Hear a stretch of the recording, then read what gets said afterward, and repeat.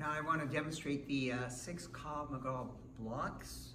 These blocks are very interesting because it covers every strike that goes around your body, not the straight ones. The straight ones we can parry, but every strike, like they're striking to your head. I'll have Chris come forward and I'll demonstrate this. So Charles, you're going to first, Chris, you demonstrate the 6 blocks. 1 is you cross your hands on top of your head. 2 is tempo. 3 is jaw. 4 is ribs. 5 is thigh, and 6 is groin. So you have to memorize. You have to memorize the numbers with the actual actions. So 1 will always be crossing your hand on top of your head, and 6 will be the groin protection. So I'll call the numbers, and I'll have Chris just go through that so you can see how it works. So, okay, and when your hands should be up here by your chest, ready to go. Okay, 1, okay, and you have to call it off at home. You have to say 1 also so you memorize it.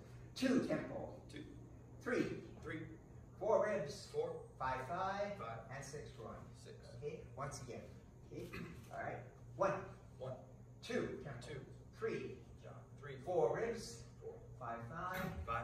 And 6, groin. 6. That way there. Very good. That's the pattern. And you can see why it's simple, because if you analyze it, it's nothing but a circle. It's working like this here. And when I trained with Chuck Norris a long time ago, we learned all those blocks, but they were karate blocks. Like if a punch came around, we had the outside block, we had the inside block, we had the down block this way here, and the cross block. But the thing is, it's very good, but it takes time. Here, within 10 minutes, you can have all the blocks that go around your body. We had to learn 1 at a time on this side, 1 at a time on that side. It was a little bit cumbersome, but that doesn't take anything away because those guys are great. And so you see the old masters of karate, Korean karate, Japanese, Chinese, they are tough. They are tough people. But this simplifies it for us to defend against all strikes coming around the body. So once again, I'll have Charles. You're going to attack me. Okay. So you see what we're doing. The 1 defends there. Okay, good. 2 is a tempo shot. 3 is a jaw shot. 4 is a rib shot. 5 is kicking to the thigh, and 6 is right up the middle. Okay, good. Thank you. The interesting thing about this particular series, I heard the story where this was way back in 1949 or someplace when the Jewish people got together in Jerusalem. They were scattered all around the world for hundreds, maybe 1,000 years. And the president of Jerusalem said to one of his top generals, he said, you know, every country has a martial art, but we don't have one. And so, like Japan has karate, judo, aikido, China has tai chi, Thailand has their Thai boxing, but we don't have a self-defense. So for 4 years, we'll give you enough money, you go around the world and you train and you find techniques that are applicable, but they have to work for every man, woman in China, here in Israel. So don't go to China and learn these Bruce Lee techniques where you jump 15 feet up in the air and you kick in 7 directions and come down. He says, my 85-year-old grandmother can't do that. Okay?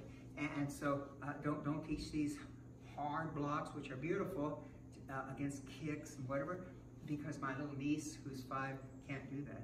So if it doesn't fit within the parameters of every man, woman, and child being able to do it, then you have to get rid of it. And so he went around the world for 4 years. He saw the Thai boxers.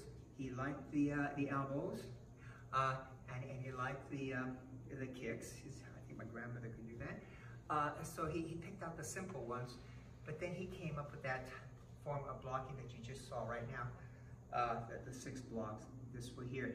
And when he came back, after 4 years, he was going to test it. So he went out to the playground, he got some newspapers, wadded it up like a baseball bat, made it real hard. Then he said, he found a little guy, come here, Johnny. And Johnny said, I said, see what I have in my hand? And he goes, He says, you know what I'm going to do with it? He says, no. Bang, he hit him on the head. And the kid screamed. He said, I'm going to hit you again. You better defend against it. And he goes, no, no, no. Oh, look, he's crossing his arms. I didn't have to teach him that, but that's the first one. And they said, okay, now I'm going to slap you across the face. He goes, huh? He goes, I'm going to slap you. You better block. He goes, no, no. He did that. Oh, look, that's number 3. He knows how to defend against that. And they said, okay, I'm going to kick you in the groin. He goes, huh? I said, I'm going to kick you. You better block it, huh? He went like that. And the little kid went, no. He did that. He goes, oh, look, he crossed his arms. So his feeling was that kids know how to defend themselves. They just forgot, but they do what's natural. And these moves are easy because they're natural. They're natural moves. They're not hard, rigid techniques. There's something you can do. It's that. So the Krav Maga blocks are very effective for all strikes going around the body. This we're here. And that's the history